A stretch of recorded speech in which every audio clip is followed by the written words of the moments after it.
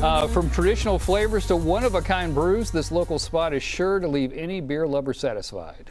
Rachel Wulff is live at Movement Brewing with a look around. Rachel, I was out there before they finished, so I'm excited to see what they've done. Good morning.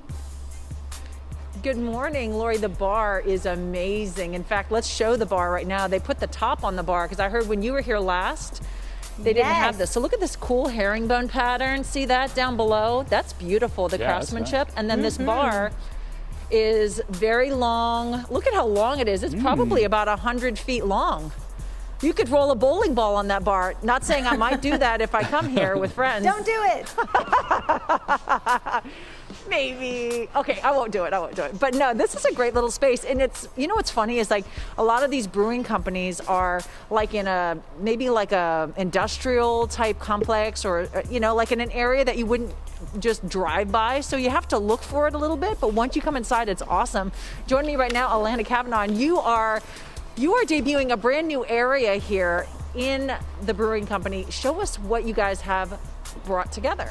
Yeah, well, we're so excited. We've been open for about 5 months and we're finally ready to kind of showcase the inside of this brewery. Construction and, you know, everything we've been going with COVID has kind of put us back. So we're finally at the point where we can share our space with everyone. Let's walk, shall we? Yeah.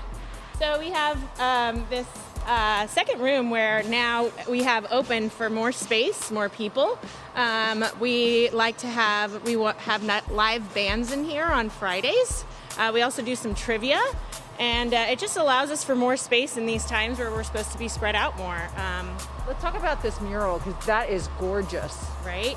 That is actually was painted by my husband's brother, California Artworks. He is a muralist, and he is so talented. And he's actually going to do another one for us in the other room, but that'll come next summer probably. Awesome. And then quickly show us these barn doors. Oh, yeah. These were actually custom made for us by our contractor. They're beautiful.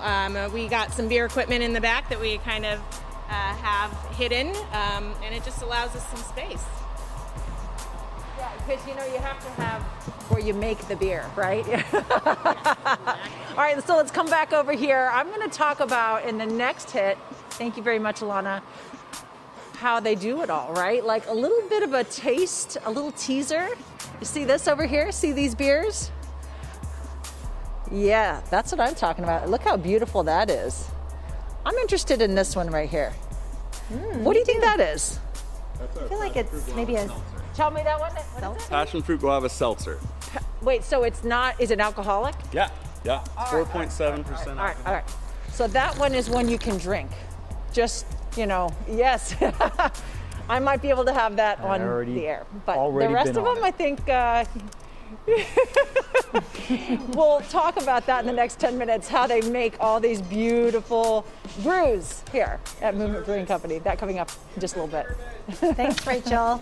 Yeah, that's a great space. It is huge in there, and what I love about them, it's a family, they all work together, and they've done a really nice job with that place. All right, Rachel, we'll see you up next hour.